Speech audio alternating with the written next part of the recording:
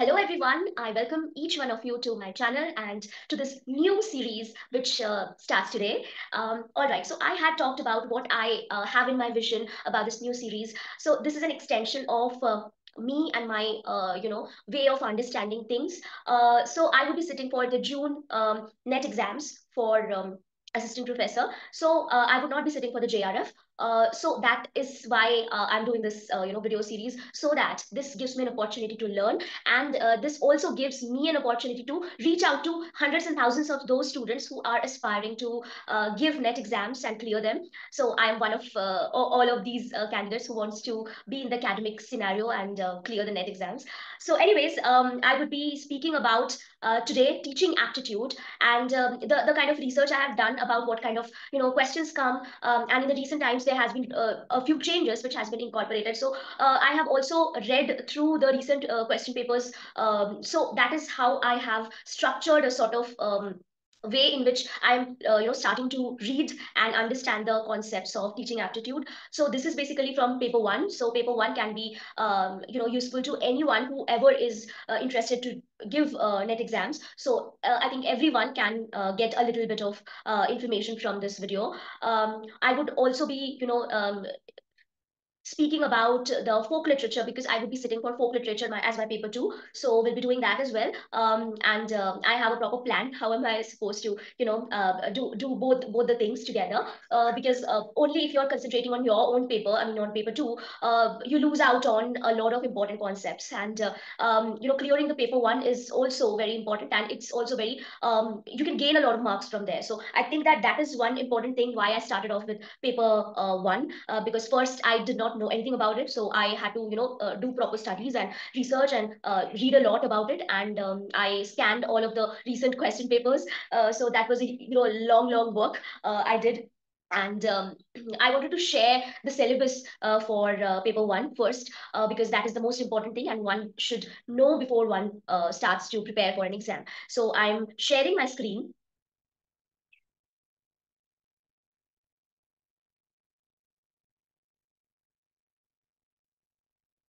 So as you can see, this is the paper one syllabus. It has 10 chapters or 10 main topics which we need to focus on.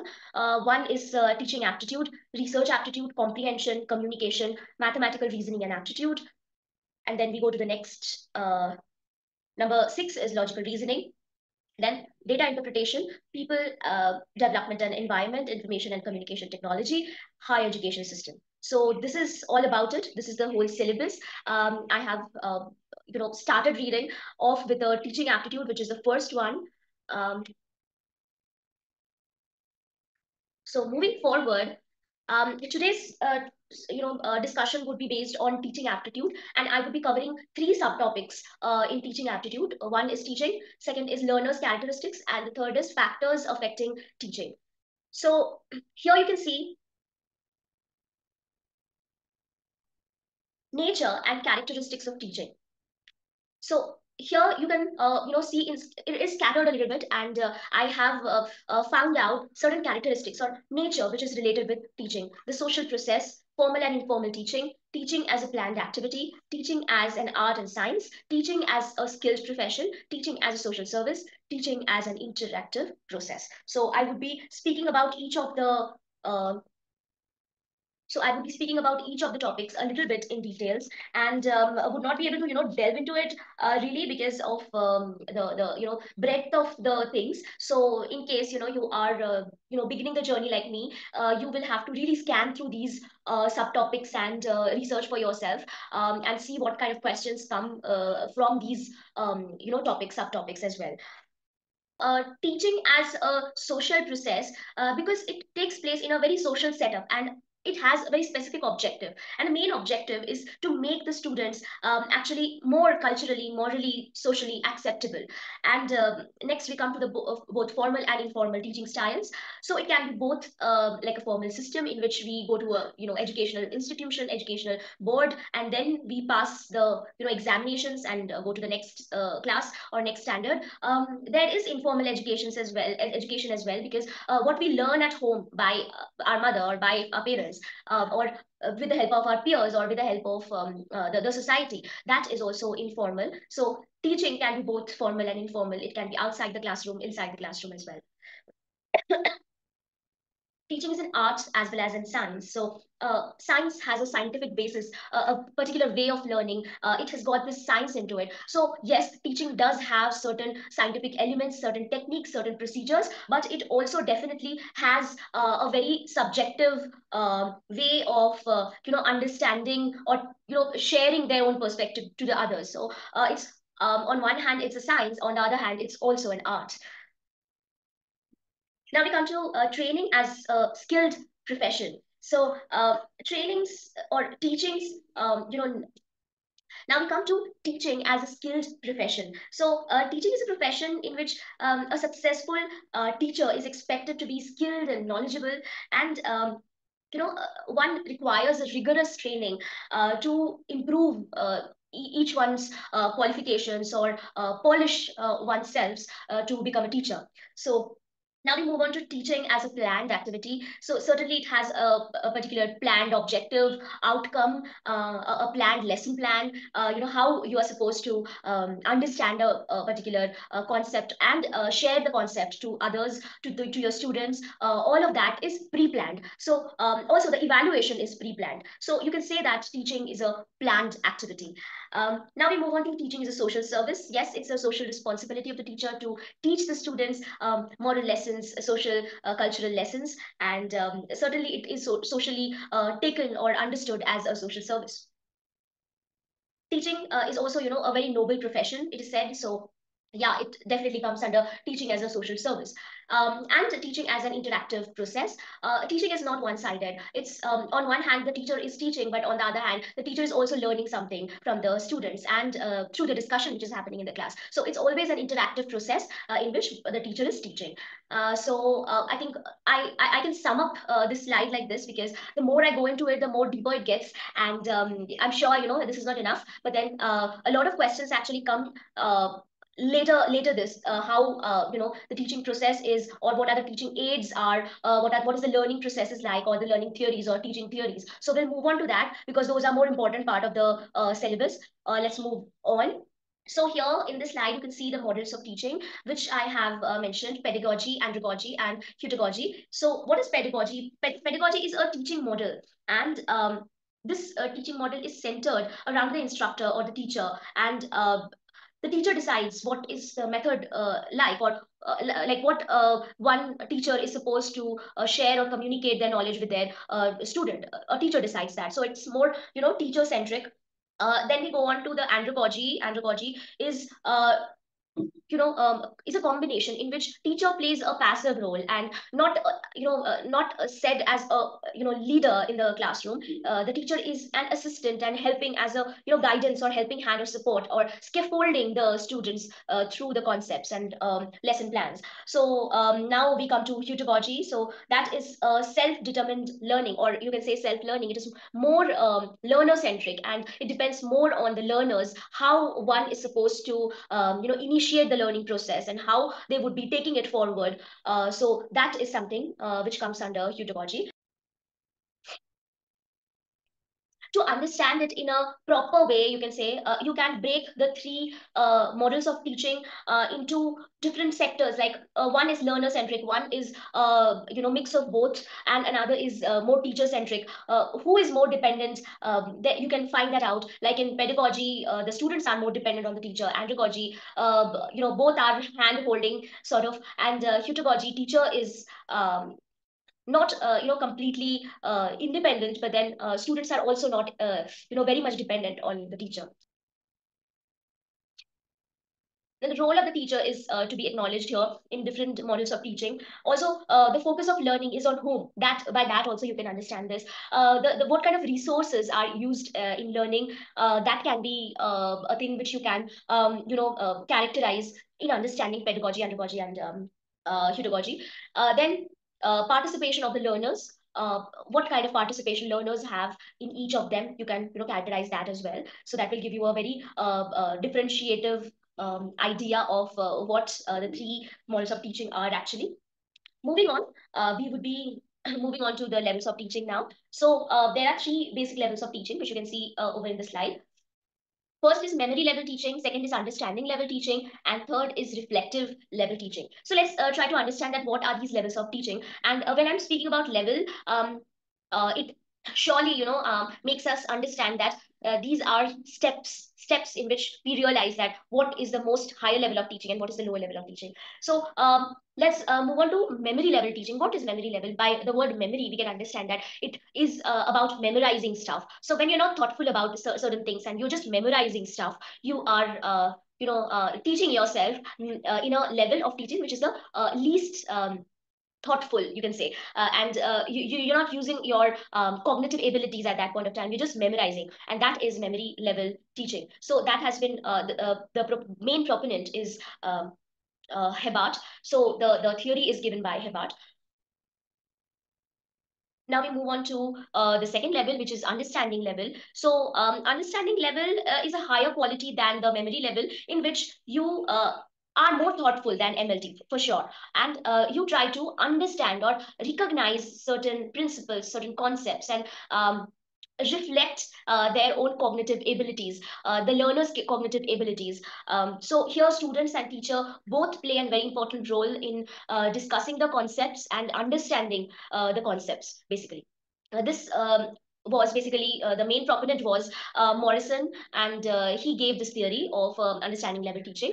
Then we move forward to the next one, which is reflective level teaching. Now, reflective level teaching is not only understanding or identifying certain concepts, but also reflecting on the real life situations and finding out situations which are likely to happen, or imagine certain situation, abstract situations, and find out solutions of the problems. So giving solutions using your cognitive abilities.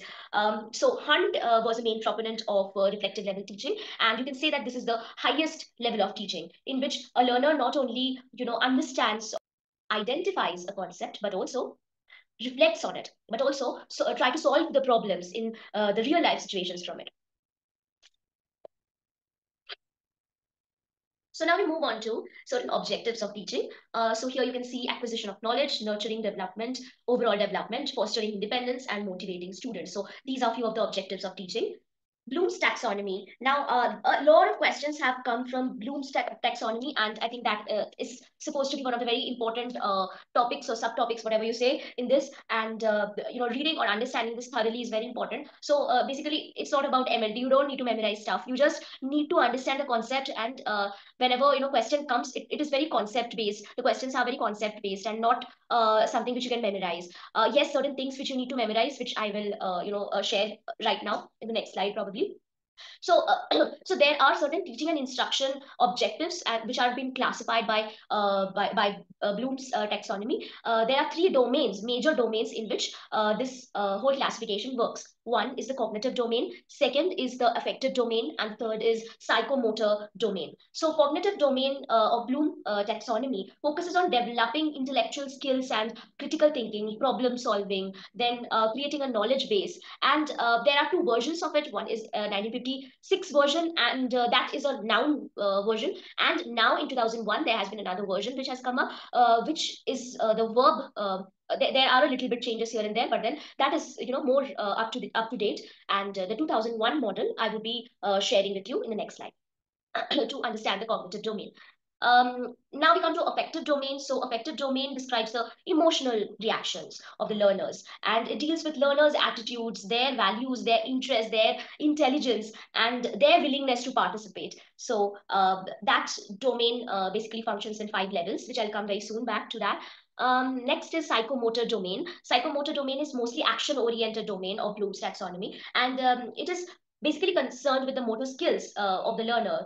Suppose the physical movement or coordination while you are playing, say you're playing football, so the coordination of the ball and your leg, or coordination of the other team members with you, that is the skills which you develop within yourselves, right? So that comes from psychomotor domain. Moving forward to explain the cognitive domain better, like I was saying that in 2001, new model was given, and this is the new model. So the base starts from remembering, so recalling facts or basic concepts of it, and then understanding the basic ideas and concepts, and then applying it using in different situations, then analyzing upon these ideas, and then evaluating that whatever your stand is, whether you judge it that way or this way, then you create or you produce your original work. So this is a cognitive domain under Bloom's taxonomy. If we move to the next one, which is the affective domain, you can see that there is five levels. The lowest level is of receiving, and then responding, and then valuing, organizing, and characterization. So when students are receiving something, they're responding to it. They start valuing the concepts or the whatever learning capabilities they have according to that. They organize according to their understanding, and they characterize themselves accordingly. So that is affective domain. And the next is psychomotor domain, in which you imitate. The base level is the, or the least level is imitation, then manipulation, precision, articulation, and naturalization. So the learner tries to imitate. The base level is trying to imitate, and then manipulates oneself that, okay, this is correct, and I think this is better to do. And you, rather than imitating, you start to manipulate your own mind to understand that, okay, this gives me this and this, good things, and this is good for me, and you manipulate your mind to do that as a regular job. And then comes precision. You work on it, you develop your skills in it, and you get precision. Then you can articulate, you can explain your precision, or whatever your skill set is, you can explain that, you can articulate that. And last and the final one is naturalization, in which it becomes your second nature. It doesn't then belong to a category of skills, that becomes your characteristic. So that is psychomotor domain. Um, Now we come to the next part, which is methods of teaching. Here you can see there are two types of methodologies given. One is learner-centric methodology, and another one is teacher-centric methodology. So learner-centric methodology is more inquiry-based, problem-based learning, discovery-based learning, case study-based learning. And teacher-centric methodologies are more lecture-based, more one-sided, demonstration-based, or sometimes even team teaching is also there. So by understanding the methods of learning, we can divide them into these four classification, you can say. One is lecture method, in which the language is free flowing, it's lucid. You are just explaining what the any kind of concepts you are explaining in your own free flowing language. You're giving examples, you're citing people. So that is lecture method. Then we come to flipped classroom, in which there is discussions, learner centric. These are more learner centric, and blended learning happens, in which you are present offline or even present online. Then we come to programmed learning, in which either it can be linearly programmed, or another way is branched or MCQs, in which you solve the MCQs. And linear program is, there's a particular chapter, you read through it, you answer the questions after that. So that is programmed learning. And the last one is project method, in which you learn by doing things. You give projects, you give dissertations to do, you give presentations to prepare. So all of that comes under project method. Now we come to learning theories. So learning theories are divided into, again, three parts. First is stimulus response theories. The second one is cognitive theory, and the third one is social learning theory.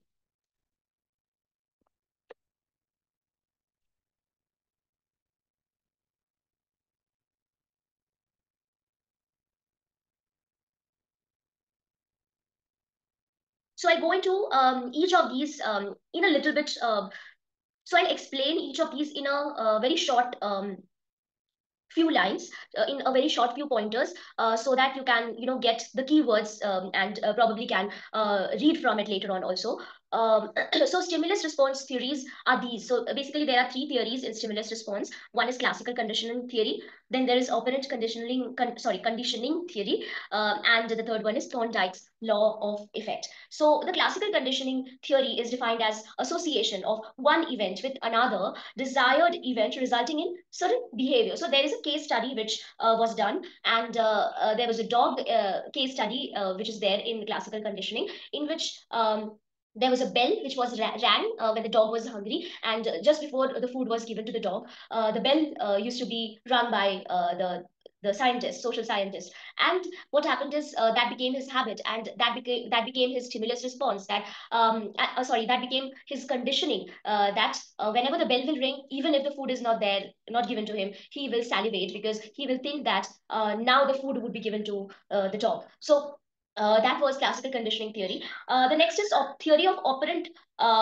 conditioning, in which the behavior is the function of its consequences. It's given by Skinner, and advocated that individuals emit behaviors which are rewarded and do not emit behavior which is not rewarded or punished. So if you give reward to someone to do certain things, that would develop a kind of conditioning that if I do this, I will get rewarded, and if you're punished in doing certain actions or things, you would refrain from that. So that is all about operant conditioning theory. And finally, we come to Thorndike's law and effect. So Thorndike's law and effect is basically trial and error method.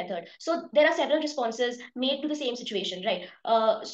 Which are accompanied or closely followed by satisfaction or reinforcement will be likely to recur. So wherever we'll get satisfaction, or wherever we'll get this kind of reinforcement that yeah, this is going good, you will be more wanting to repeat those actions, and those are accompanied by, or more closely followed by discomfort. A feeling of discomfort is there in doing certain things, or there's a punishment given, that would be less likely to recur. So you can say that Thorndike's law and effect came first, and from Thorndike's law, Skinner understood the operant conditioning theory. So these are some other very important theories here, which I have not included in my slide, but then just to give you a brief key points, or the words which you can search a little bit and study of your own, because these are also very important theories and could not be included in the breadth of the session. Jean Piaget's theory of cognitive development, Vygotsky's theory, Kohlberg's theory of model development, concept of paradigm by Thomas Kuhn. Um, we move on to the so we move on to the next slide, which is factors affecting teaching. And here are a few factors which affects teaching. So teacher being a very important person who can affect teaching a lot.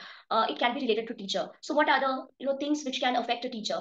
One is the writing instructional objectives, organizing the content, creating set of introducing lessons, introduction of a lesson, structuring the classroom questions, question delivery, and its distribution as a whole, in explaining and illustrating examples, using teaching aids and stimulus variations, pacing the lesson, promoting pupil interaction, participation, then use of Blackboard or other teaching aids, as I said, then achieving closure of the lesson and giving assignments, evaluating the students, or the progress, evaluating the progress as a whole, and diagnosing the learning difficulties which the pupils or the students go through, and finally management of the class. So all of this is regardless of the fact that teacher has to go through all of these stringent pointers to develop a good teaching experience, good learning experience. Next, we come to related to the learner. So there are also factors which a learner keeps in mind while the teaching is happening. So the psychological and physiological attitude of the learner, it generally impacts the learning outcomes, and that depends on the learner themselves. And the most effective learning is when the differences in language or socio-cultural behaviors of the learners are kept in mind, and that is a very important factor which a teacher should keep in mind while the learning process is going on. So age, maturity level, intelligence, motivation, prior knowledge, ethnic group, socioeconomic background, aspiration and interests, these are certain things which influences the teaching participation in the session. Now we move on to related to support material. So there are certain teaching strategies, learning lessons, lessons plans, student assessment methods, and effective use of modern ICT, I mean information and communication technology, based on certain AI tools are also there nowadays to quiz for the quizzes, for making presentations and stuff. So basically, the support material which are necessary for teaching, that are also very important factors in teaching. Then comes instructional facilities, in which there are audio or visual, which are required to share in the classroom. Maybe all of these technicalities or tools which are used in a certain institution. So facilities are important while you are teaching. Then comes factors related to learning environment. Again, when we come to the learning environment, how is the learning environment in the classroom? Is everyone getting a chance to speak? Physical environment, how's the physical environment? How's the social environment? How's the classroom culture? What kind of outcomes one is planning in a classroom session, whether is it boring, or is it making people anxious. That is something which affects learning. And last but not the least, related to institution. So there can be different factors again in the institution, as there can be varied teacher-student ratio, teaching methods can be different, or there could be certain policies, certain objectives by the institution, which can affect teaching as a whole. Then material or physical references or resources which are produced there, that availability of those are an issue also. Administrative management and institutional achievements are also very important factors in teaching.